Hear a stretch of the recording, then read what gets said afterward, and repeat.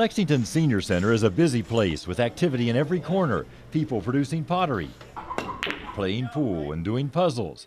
But in one room, the action is more than a hobby. 1, 2, 3, 4. These 14 ladies had to try out to get into this class. Spots are limited and the shy need not apply. Yeah, we had a lot of people audition. In fact, I had to turn some people away, which was hard to do.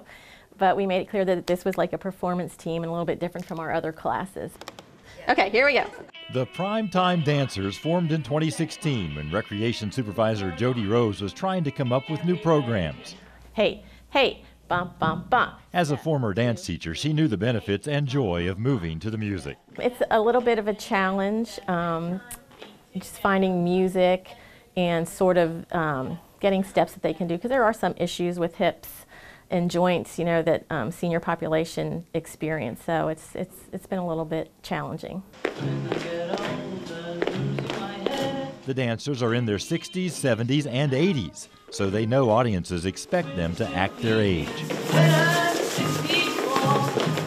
I don't feel like I'm old, you know, when people are surprised at my age, you know, I'm just saying I keep going and I have fun. I enjoy life. Every day is fun, so let's keep on. It can be hard work, but each dancer has similar reasons for signing up. The camaraderie, the uniqueness of the group, being able to be joy-filled. It's one thing to dance at the Senior Center. It's another thing entirely to take your show on the road and perform before thousands of people, where they see every twist and turn, shake and shimmy, like here at the Kentucky women's basketball game. Now, fans, please welcome to the floor the Lexington Senior Center's Primetime Dancer. That's when they get to prove age ain't nothing but a number. When you still need me, when you still feed me, when I'm 64.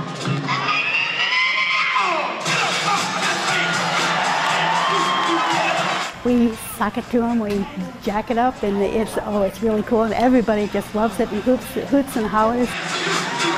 The Primetime Dancers are entertaining for sure, but they're also inspirational. What you think of me now?